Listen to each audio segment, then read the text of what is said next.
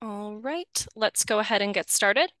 Our presenter today is Dr. Levent, Professor of Biochemistry and CBRN Medicine at the University of Health Sciences in Ankara, Turkey. Dr. Kenar's presentation is titled Clinical Response to a Clinical Approach to Chemical Warfare Injuries. All right, Dr. Kenar, I will pass it off to you. Thank you.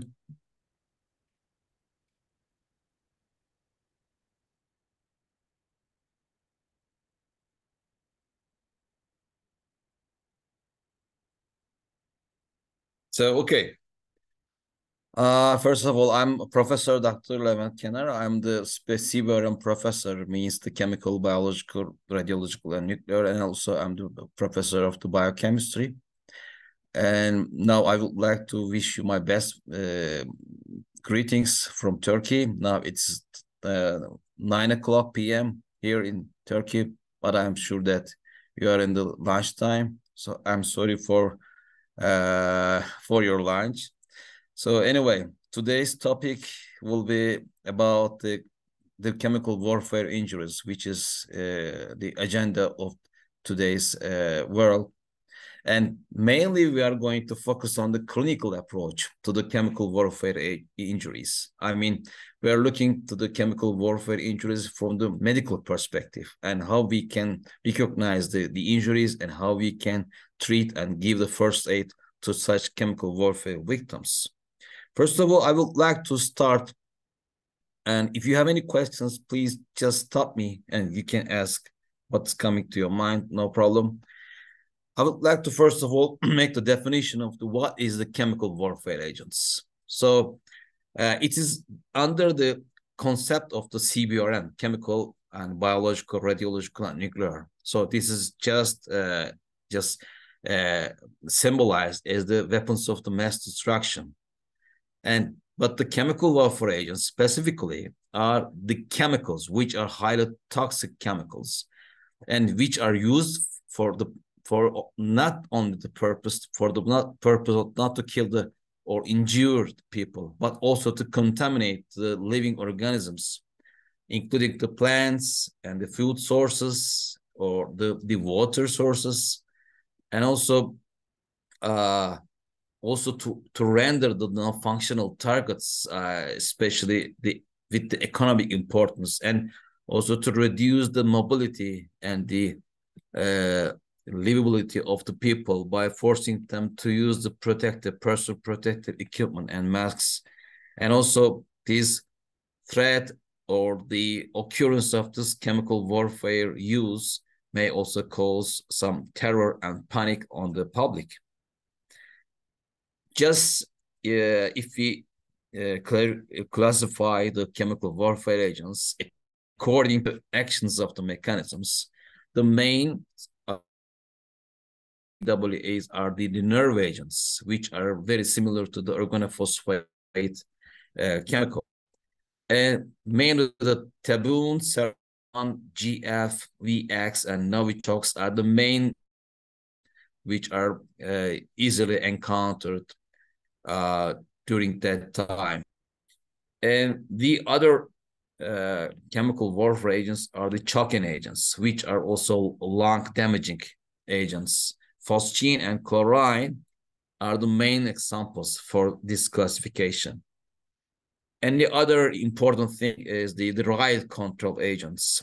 And for example, is the one example for that. And the other one is this vesicants, or also they can burn the skin, especially, and the respiratory system. Sulfur mustard or nitrogen mustard, levucide,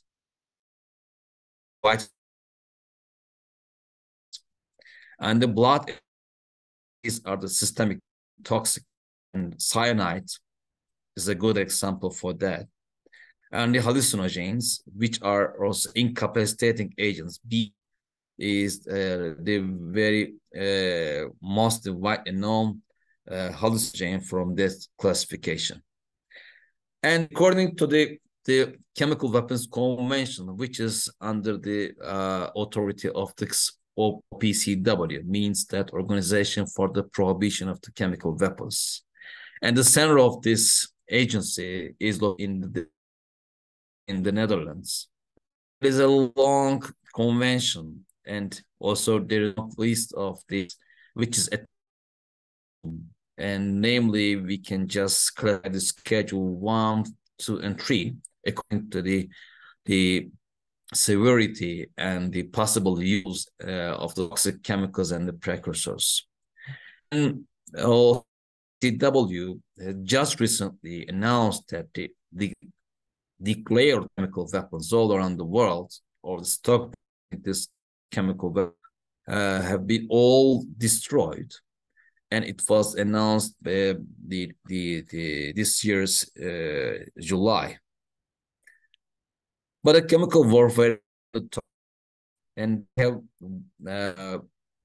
immensely acute effect on the body and on the tissues, and a secondary contamination consequences, which means that, I mean, if the first responder or the medical staff is trying to give a response without knowing that the injury is due to the chemical weapons, so the person or this first responder can himself be contaminated because of that toxic chemical manufactured because under the very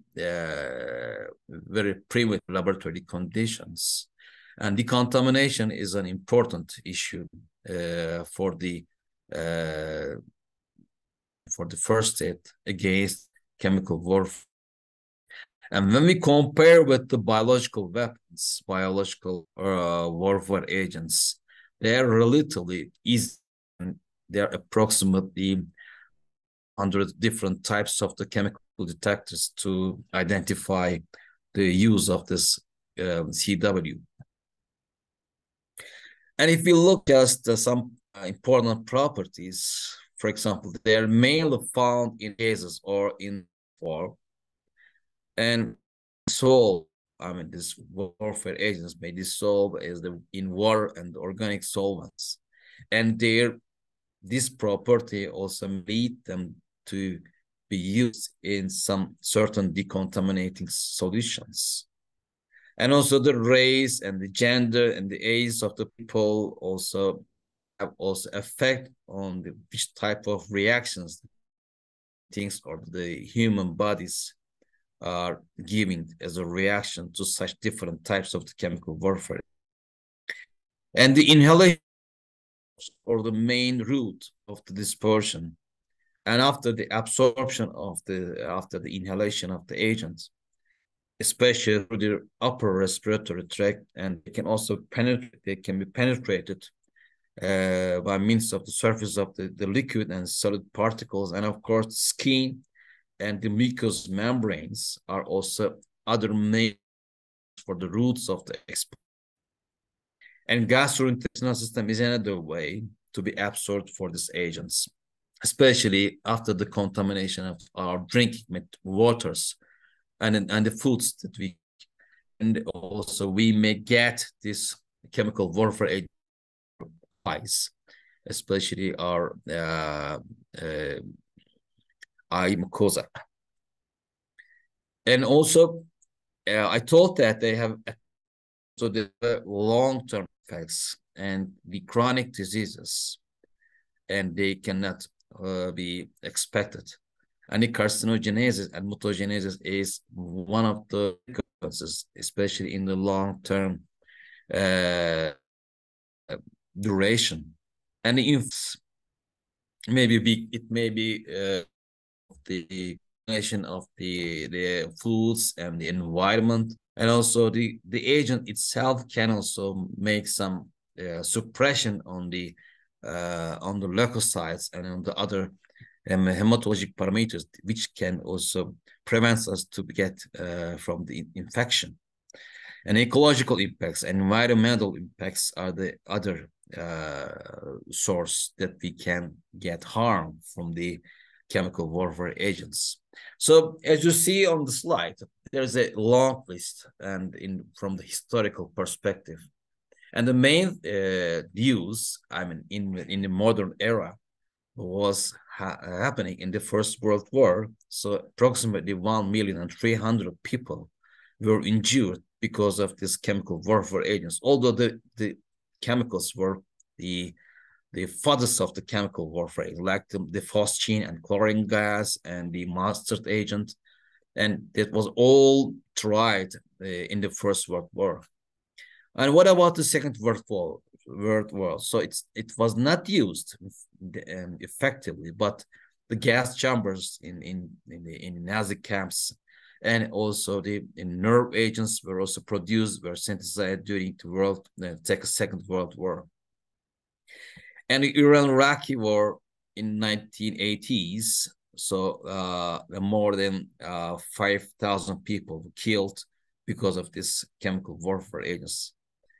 And in Tokyo subway stations in Japan, especially showed us that these chemical warfare agents might have been also used in terrorist purposes.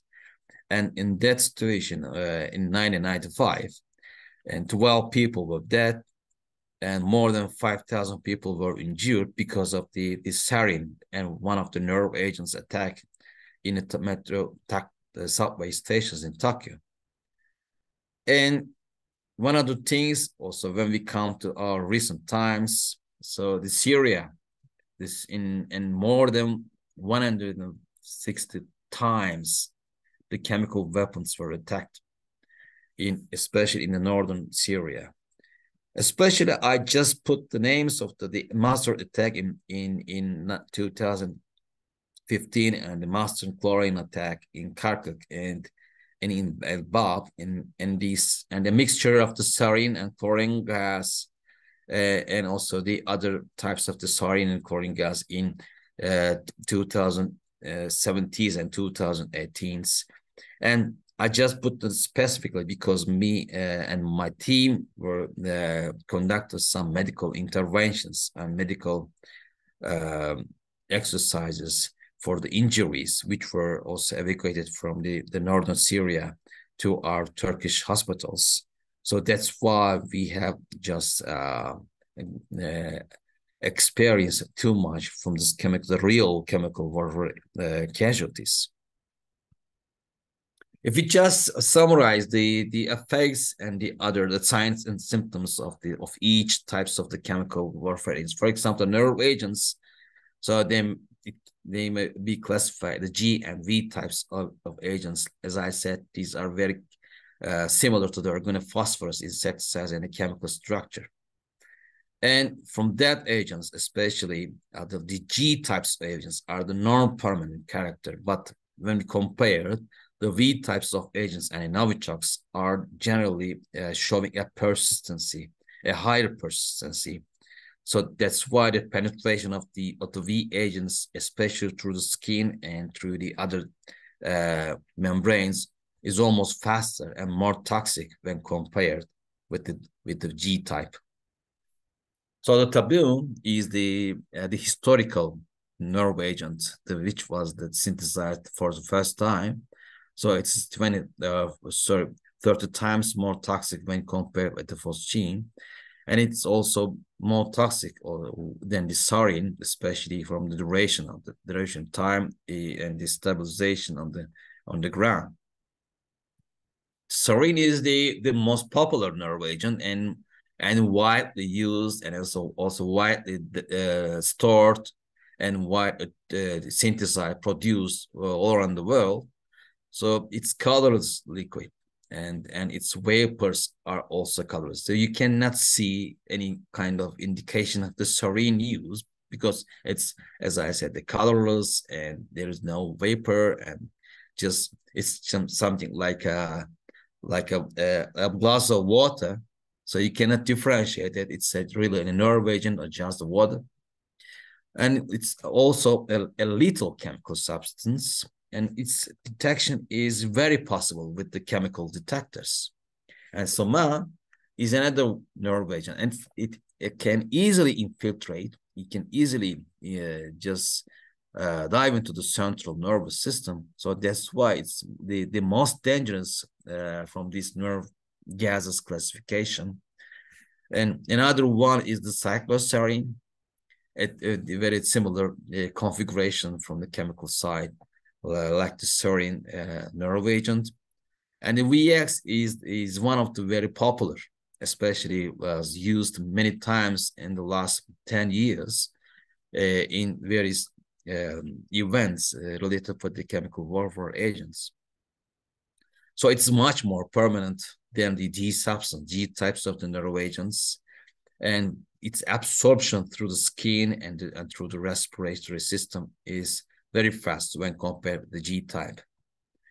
And the one thing that I have to mention here, you shouldn't trust the normal surgical gloves, especially for this nerve agent types, because they can give the permission. And instead of that, the gloves which is produced from the methyl rubber polyester, it's more logical to use surgical gloves to prevent our hands from the chemical warfare agents. And one other thing from the VX, that this is also very easily penetrating, and it can be just stable on the ground or on the surface of any equipment more than a week. And the Novichok is the fourth class or the fourth generation nerve agents, and this is their LD50s are almost lower than the VX, so it just it mentions that it's very powerful and very toxic nerve agents when compared with the others. So the main action mechanism is just these nerve agents are inhibiting the acetylcholinesterase, the enzyme which is used just which is found located at the nerve endings, and then when the enzyme is activated, it breaks down the choline and the acetic acid into two parts. So that's why when it is inhibited in the action of the nerve agents, so the acetylcholine is not broken down, and it's a very important neurotransmitter between the nervous cell and the other postsynaptic cells. So that's why after the inhibition of this enzyme, we can see the classical symptoms, signs and symptoms of the nerve agents. And the main nerve agents effects, especially the muscarinic effects, when you are exposed to a nerve agent, the miosis is the main and the pathognomonic signs that you can see, or that the medical people can see. That's a pinpoint meiosis. The pupil construction is easily seen by during the physical examination, and because of that, the blurred vision and the rhinorrhea and the lacrimation and the bronchial secretion increase, and the shortness of the breath and the occurrence of the pathological growls and pathological sounds during the auscultation, and salivation and sweating and the hypermotility and bradycardia are the main symptoms of the nerve agents. And in other terms, it's called as the sludge, which means that the salivation and lacrimation, urination and diaphoresis and GI distress and measles. And nicotinic effects are the other effects of the nerve agents, like the muscle vasculations and muscle twitching and paralysis are the main nicotinic effects of the nerve agents. And if the person is not treated very well and the person is still continuing to get exposed to the nerve agents, so if there is no any medical intervention and the first aid, so the person can have the some longer effects of the nerve agents, which means that the central effects. So it means that our central nervous system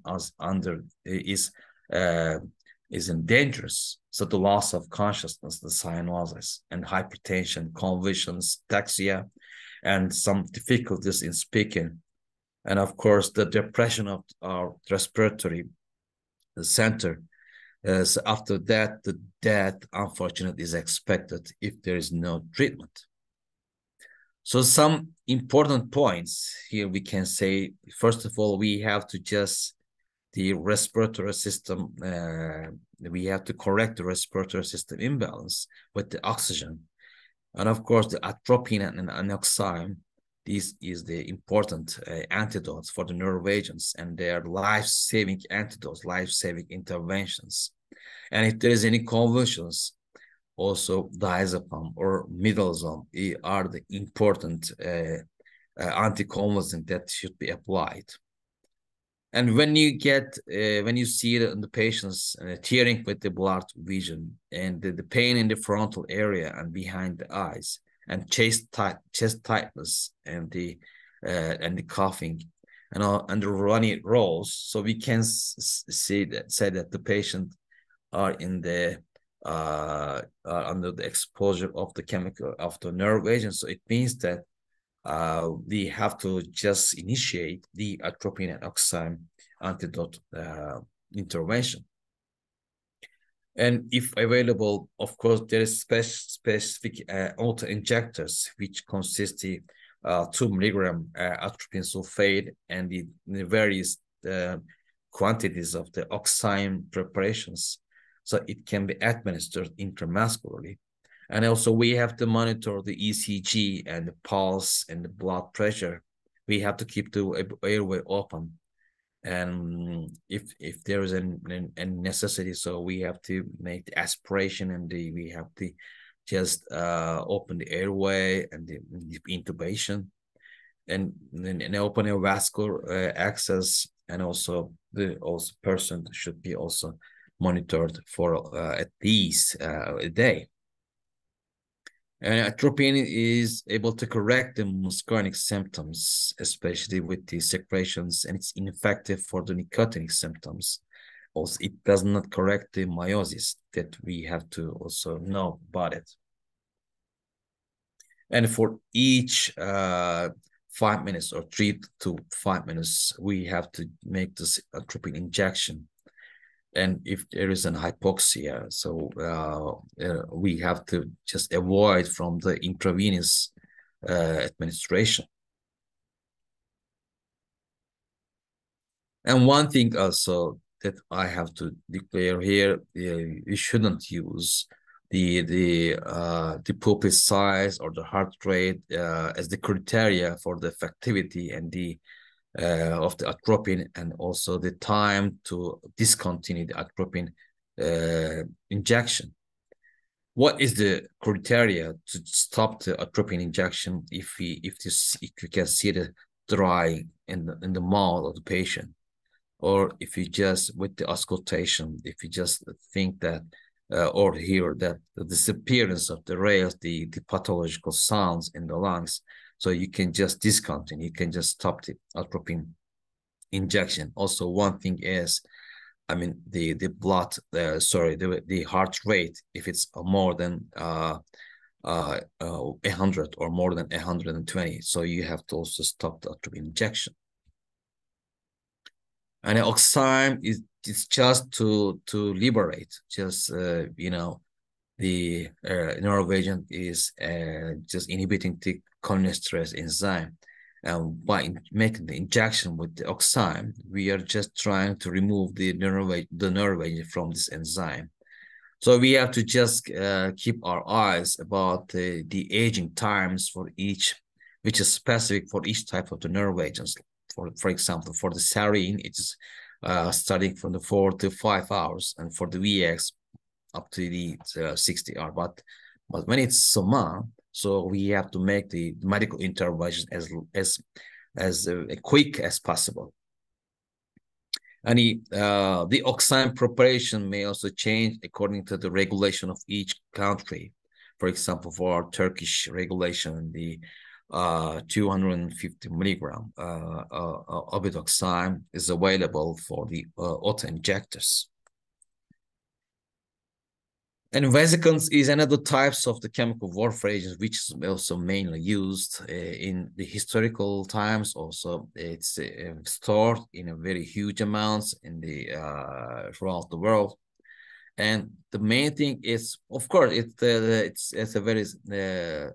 has a smell which is similar to the mustard or the garlic. But the main action of mechanism is it just kills the cells, and it has a cytostatic and mutagenic action. And that's why it's one of the most feared and used chemical agents, because of its easily and in cost-effective production. And its penetration through the skin is a very high. And it has also some irreversible effects and long-term effects and complicated symptoms, which we can see especially about 30,000 victims, which remains from the Iran and Iraq chemical war. And the main signs and symptoms of the mustard agents are the redness of the skin. It may just starting from the erythema of the skin and may also go beyond the necrosis of the skin tissue. And the bullous and blistering formation on the skin also is a very pathognomonic specification of the mustard casualties, especially in the hot and humid climates. And the main parts of the body are, for example, the musty and the folded parts of the skin, like the groin and the armpits and the skin folds. And also the damage to the eyes and the skin tissue and the respiratory tract are the main signs and symptoms. And also, especially because of the suppression of the bone marrow tissue. So we can just see the very sharp decrease in the leukocytes and in the erythrocytes and platelets.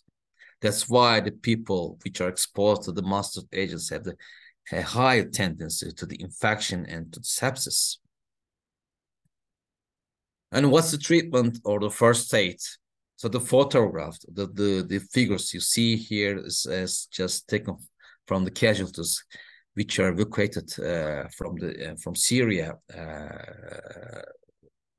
chemical wars. There is no antidote, which we can see also the antidote in Norway, but there is no antidote regime in the mustard casualties. So the main thing is the symptomatic treatment and the decontamination. Decontamination is very important in mustard casualties. So it should be performed as soon as possible, as quick as possible. And the skin also, especially the drops, the mustard agents, the mustard drops should be removed with a sterile clothing firstly.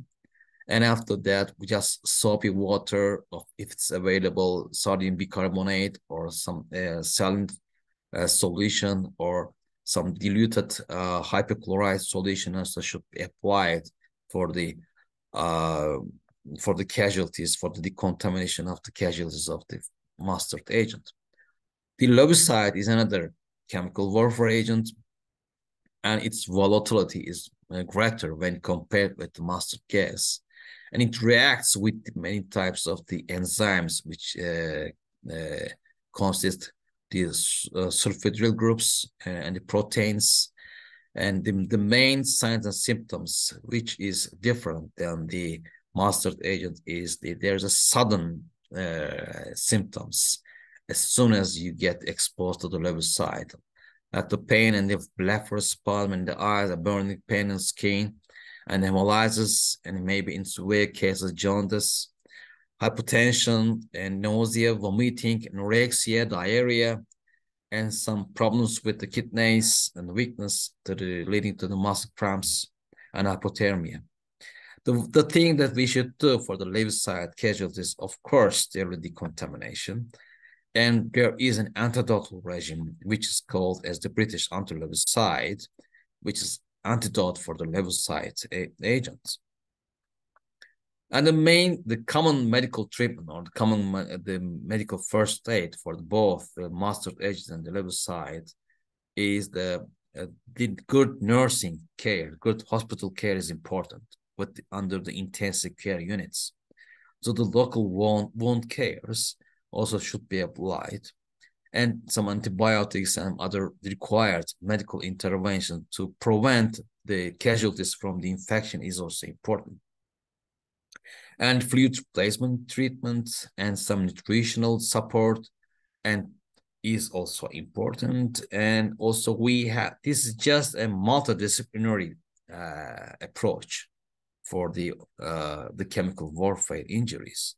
So the experts from the pulmonary department, or from the dermatology department, or from the infectious department, or from other surgical departments are also invited for the healthcare of the casualties. And the choking agents, in other words, the lung damaging agents, the phosgene is the main types of these choking agents. It's a colorless lag, and when it's you can just smell with the fresh the mote, and the reason is the permeability of the alveolar capillary membrane is increased, and the plasma leaks into the alveolar system. So the lethal dose is almost too high. So the main signs and symptoms, the hyperlacrimation and sore throat, chest tightness, and the pulmonary edema and hypotension and right ventricular failure and cyanosis and the shock. And the main signs and symptoms are also visible for the chlorine chemical warfare agent. And the medical treatment in the first aid almost the same here. The respiratory support and decontamination and symptomatic treatment, and of course the decontamination, especially with the plenty of water and soup, also should be applied. And the treatment of the pulmonary edema and burns also taken into consideration. And chlorine gas, is one of the most used chemical warfare, especially in the the First World War, and also in Syria conflict. And it's also used in industrial chemicals, industrial chemistry industry, and in today to especially produce in the plastics and the lubricants and to purify the water. And it is heavier than hair. That's why especially it can just remain in the low-lying areas in trenches. And the most harmful route for the exposure is due to the breathing of the chlorine gas. And skin contact and eye contact is also possible with this chlorine agent. But the surprising thing is the chlorine gas, it's not on the list of the chemical weapons today. And after this the Syria conflict, so it is just discussed between the countries in the OPCW area that is possible to just put this chlorine gas into the list of the schedules which are found under the Chemical Weapons Convention. But I'm sure that this chlorine threat during the wars will be continuing because of it's easy to produce this agent. Also, it is rapidly disseminated, and also it is rapidly destructed from the environment. That's why chlorine gas which is named, in other words, barrel bombs, is going to be used in our future, and that's my consideration. The signs and the symptoms are almost the same with the phosgene, and the treatment is the same, and the hypoxia, and it's the same for the pulmonary edema, and the treatment is going to be it should be under the hospitalization. And the blood agents, mainly the cyanide, hydrogen cyanide. It is also like the phosgene and the chlorine. It's used in some industrial areas like the metal coating, surface cleaning, jewelry, and plastic industry, mining, photography, pesticide industry, fertilizer industry. So it's colorless, volatile agent, and has the smell of the bitter almonds. And its toxic symptoms are mostly because of the central nervous system effect. And the common cause of death is the respiratory depression.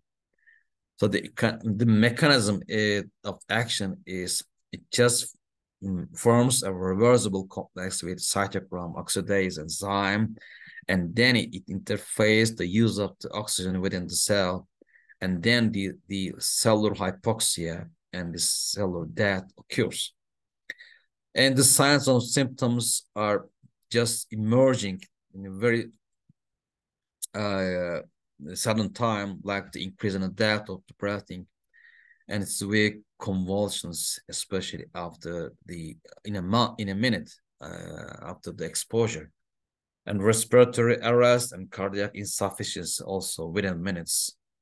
And because of the big difference between the venous system and the arterial system, the lactic acid quantity is increased, and the metabolic acidosis and also is available for these casualties. And of course, during the laboratory examination, just we can, in the blood testing, we can just see the increased concentration of the cyanide in the blood. And in the treatment, there is an antidote, which is similar like the levocide, which is similar like the nerve agents. And this antidotal system is nitrate preparations, and which is composed of the ammonium nitrate and sodium nitrate and sodium thiosulfate and dimethylaminophenol are the main antidotes, the main treating agents to give the first aid to the cyanide casualties. Of course, the oxygen supplement should be just administered, and the reversing the acidosis is important, and also diazepam just to reverse the convulsions, and just sometimes skin decontamination also should be applied just to remove the toxic agent from the skin. And hallucinogens, or in other words, the incapacitating agents, and it affects the central nervous system and may cause temporarily effect on the behavioral or on the physical capacity of the person, of the human body. So the person may have stimulating psychological, or may have depression psychologically. The main depression agents is the BZ, trichonilyl benzolate is in the form, and LSD is as a stimulant. But the BZ is still under the use as a chemical warfare agent, and their symptoms are because of the cholinergic blockade, which is the reverse of the nerve agent. And in the treatment, these respiratory functions should be taken under control, and there is a big risk for the suicide for the patient, for the casualty. So that's why we have to observe the patients. And physostigmine as an antidote also can be applied for the seizures and to improve the hallucinations and hypertension and arrhythmia. So the patient should be removed from the contaminated environment, and as I said before, the patient should be under observation, because the patient can harm himself and the others. Of course, this symptomatic treatment should be available, especially for the cardiac problems and for the temperature regulations and some urinary problems. And right control agents, tear gas or vomiting agents are the main subclassifications under this term. So they are mainly irritants, but they have a very low toxicity. And because of the contact time, you can get more and more symptoms and signs. Especially the conjunctiva is the particular sensitivity to such irritant agents, and they can give and they can increase the tear secretion. And the vomiting agents also may irritate the nasal and the upper respiratory tract mucosa. The first aid is we should remove the patient from the area, from the toxic area. You have to disrupt. You have to just take off the clothings. Of course, there is no specific antidote for that, but the treatment is always supportive, or symptomatic treatment is available for such patients. Okay, that's just a summary of all these chemical warfare agents, the types and the effects, and what kind of treatments, what kind of first aid precautions should be taken for such chemical warfare agents. But I would like to, in the second part, I would like to summarize the medical response against a chemical incident, especially in the hospital system. So why it is important, to give this response. So we can just give this example coming from the Tokyo subway sarin attack. It occurred in 1995. So just more than 1,600 people, which are possibly contaminated, are just overwhelming the hospital, which is very close to the incident area. So from this hospital staff, almost the 1/4 of the hospital staff were exposed to the secondary contact because they didn't know that the casualties were already contaminated. And the 10% of the technicians or the first responders also subjected to the secondary contamination in the incident area. So that's why we have to give importance to the response against these chemical warfare agents. And we have to, first of all, determine the threat. Is it still threatening the environment? Is it threatening the location? And also we have to just keep our readiness, and after all this determination, all this understanding, just what level or which types of level we have to give this response. And that's all just causing a very well preparation against such chemical attacks. Of course, these preparations also should be performed under the hospital administration. And we can just categorize this medical response to a cyber attack or to chemical attack as starting from the initial operational response. Means that there is a preparation phase. So preparedness, the first step. And after that, in any attack, in any incident, so the immediate response, on the incident side, it is important. And what kind of things should be done after the attack by the hospital or by the health staff, especially to recover the casualties. So the initial operational response means the preparedness. First of all, we have to create a plan, a response planning under the hospital emergency system. The medical teams, maybe just according to the availability, so a special CBRN or chemical response team can be established. And also the medical equipment and the protective equipment, decon materials, and the drugs and available antidotes should be stocked in advance. And a first aid and decon unit also should be established, of course, according to the resources and the availabilities of the hospitals.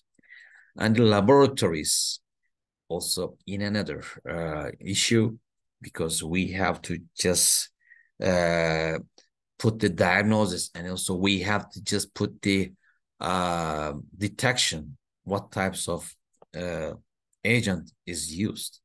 So the laboratory for the identification, like the biochemistry laboratory or microbiology laboratory, should be involved in such mission to put the diagnosis. And the protection may be because of the individual protection, like the level B, level C suites, or the collective protection, like the shelters or some closed area under the hospital also should be just isolated by the administration.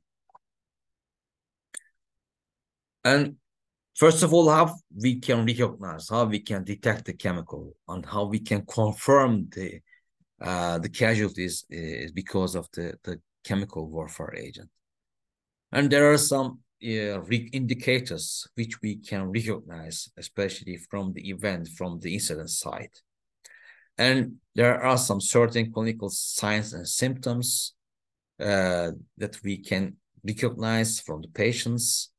And we have to get some clues, some evidences from the incident site detection. And of course, the last and the accurate diagnosis should be also put by means of the laboratory analysis. There are various types of the detection methods, and most of them are widely used, especially to understand the chemical type, to identify the chemical agent, especially on the incident site. The point detection, where it is used just in case, like there's some detector papers, some test kits, CAM instruments, chemical agent monitor, RCAMs, and some mobile spectrometries and some mobile detectors are the main detection methods on the site. And also some remotely detection, like the spectroscopic methods are also used, especially by the first responders.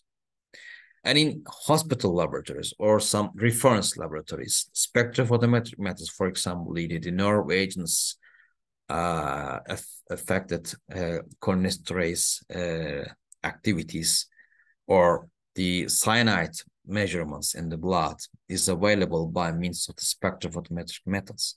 Of course, there are some other types like the biosensors, some chromatographic methods are also available for the laboratory analytical possibilities. And one other thing that the staff, the medical staff or the healthcare staff should take their personal protective measures, because there is an additional hazard, there is an additional threat and risk that such medical staff should be covered. And that's why also an important thing is off-gassing. I mean, evaporation from this chemical warfare agents from the skin itself or from the clothings is important. So we have to take care of the situation. Of course, some people which are also contaminated with infectious materials also should be isolated in negative pressure cabins. And also wind contamination is important, because we cannot expect always the chemical exposures or without any trauma. But sometimes with the conventional ballistic conventional methods, conventional blasts also can be combined with the chemical injuries. So that's why we have to take care of the wound contamination, and while making the wound decontamination, in otherwise we have to prepare the emergency operation rooms for more surgical interventions. PPE, personal protective equipment, especially, of course, there are different types, level A, B, C, D suites, but mainly the healthcare, the staff in the hospital should be very well known and should be very well trained about how to cover all this, especially B and C level suites. Of course, the training, as we have been performed many times in our medical faculty, the medical people, non-medical people, all training to trainers and the chemical response team. And of course, this theoretical training should be also contributed with the exercise, the battlefield exercises or tabletop exercises.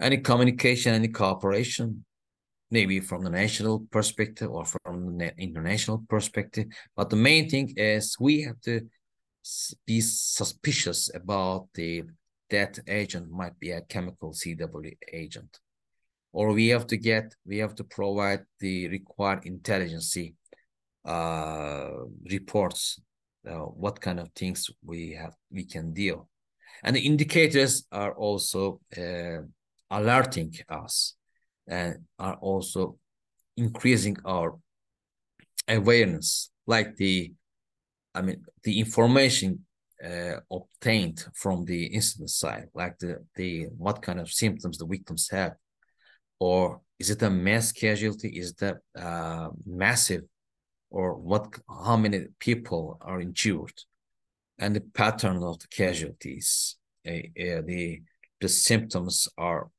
increasing according to the downweight, or are limited to some specific enclosing areas, and we have to get the information about that points. Are there any dead animals or the birds around? And the victim's anamnesis or victim statements are important.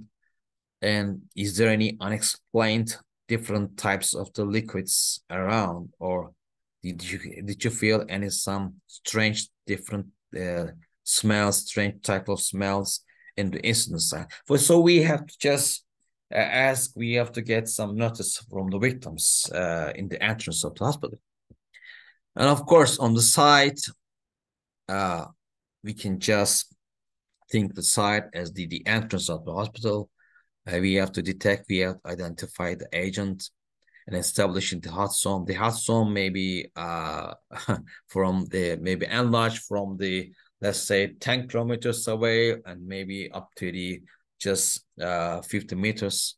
So it depends on the severity of the incident. The first aid measures and the ventilation is of course important, but we don't have to forget the antidotal applications, antidote administrations. And in the war zone, the main thing just we have to do is the triage and the decontamination before accepting the victims into the interior of the hospital.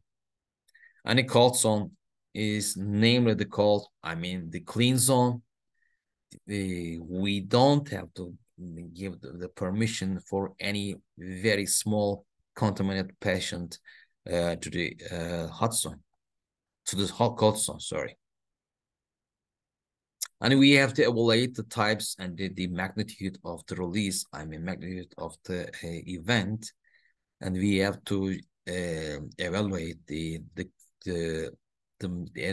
mass casualty needs, and of course, the first responder also should think their protection, should think their self-protection, and at the end of the medical intervention, they have to just decontaminate themselves before going inside the hospital.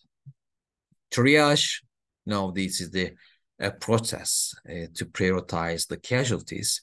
And first of all, let me say that triage is not specified for any zone.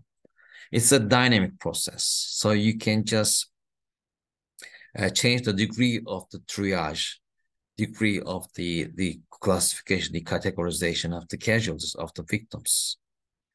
So if there is T1, as you see here, the red tag, so it should, we have just the medical intervention immediately.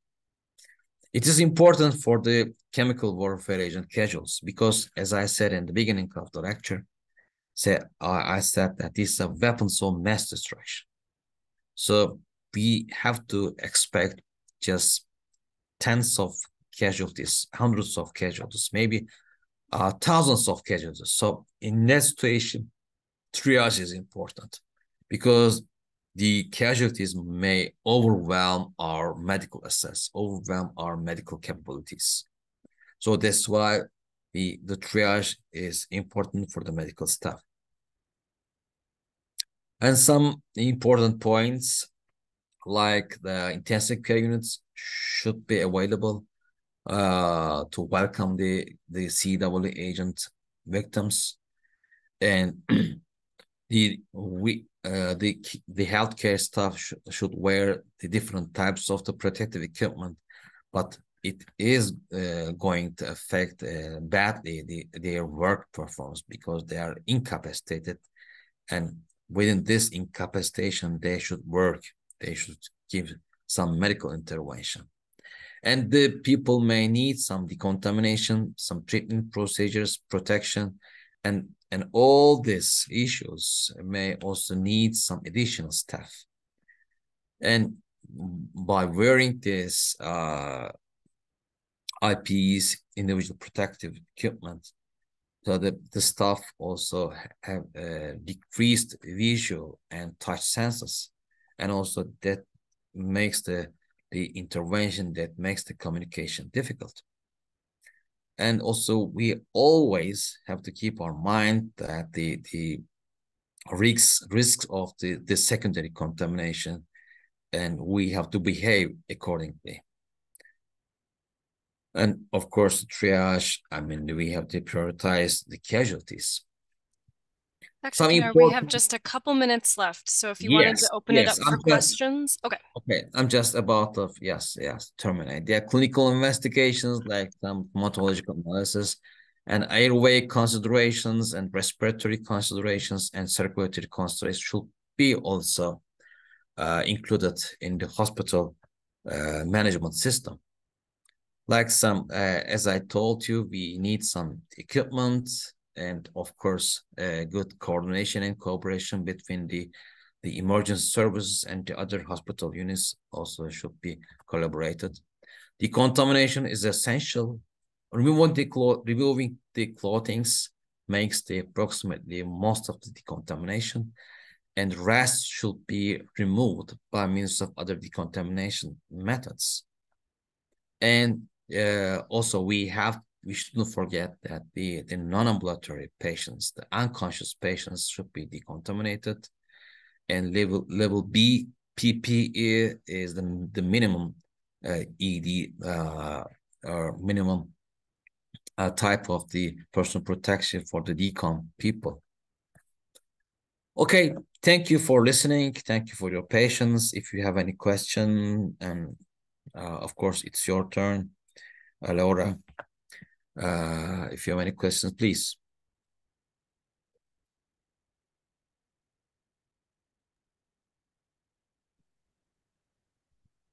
If you have any questions, you can either ask them in the chat or voice them now. We are at time, so we may have to end this here soon, but I will make sure this recording is made available. And Dr. KENAR, do you know if you'd like your slides to be made available as well to viewers that are interested? Okay. Looks like someone said thank you for a great presentation. You're welcome. I don't see any questions in the chat right now, but if I receive any questions, I will certainly pass them along to you via email as well. Please. Yeah, I will please on that. Thank you. Yes, of course. Well, thank you again for everyone for attending this presentation. And thank you, Dr. KENAR, for sharing your work and research. Have a good day. Thank you. Yes. Bye-bye.